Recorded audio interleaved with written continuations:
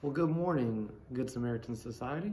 My name is Chaplain Philip Johnson, and I am the chaplain here at Lake Forest Village, here with our morning devotion. Since our sermon yesterday was on our Old Testament passage out of 2 Samuel, and since this week is a week with Christmas Eve and Christmas Day, we decided to do things a little bit differently this week. So on Monday, we have our Psalm reading from the lectionary text, which is Psalm 89, 1 through 4, and 19 through 26. Let me read that for us. I will sing of the Lord's great love forever. With my mouth I will make your faithfulness known through all generations. I will declare that your love stands firm forever, that you have established your faithfulness in heaven itself. You said, I have made a covenant with my chosen one. I have sworn to David, my servant. I will establish your line forever and make your throne firm through all generations. My faithful love will be with him, and through my name his horn will be exalted. I will set his hand over the sea, his right hand over the rivers. He will call out to me, You are my Father, my God, the rock, my Savior. A few notes on this passage. So in the second half, we see a direct reference to David.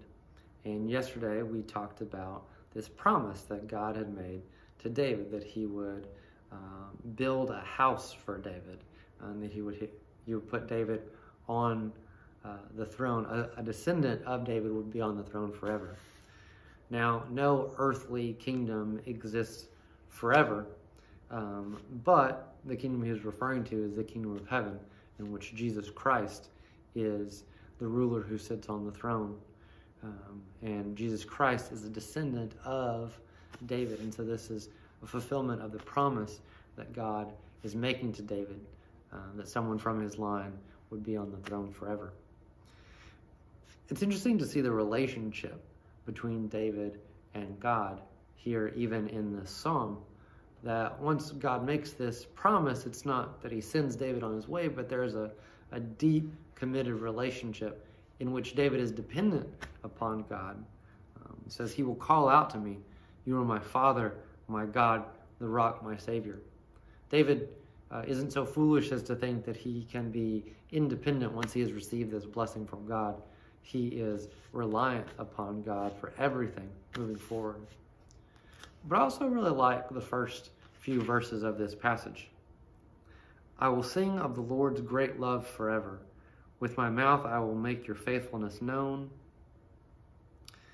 You have established your faithfulness in heaven itself. I've always been a fan of the phrase, the proof is in the pudding, which in essence is to say that if the pudding is good, it will taste good. The proof of the pudding being good is in the actual eating of the pudding. And so when the author is making these statements, I will sing of the Lord's great love forever. With my mouth I will make your faithfulness known.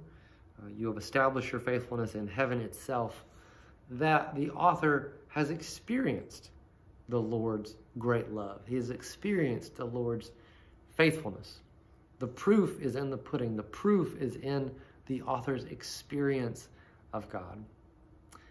My prayer for us this morning is that you are able to experience the love and faithfulness of God in your own life. Let me pray for us.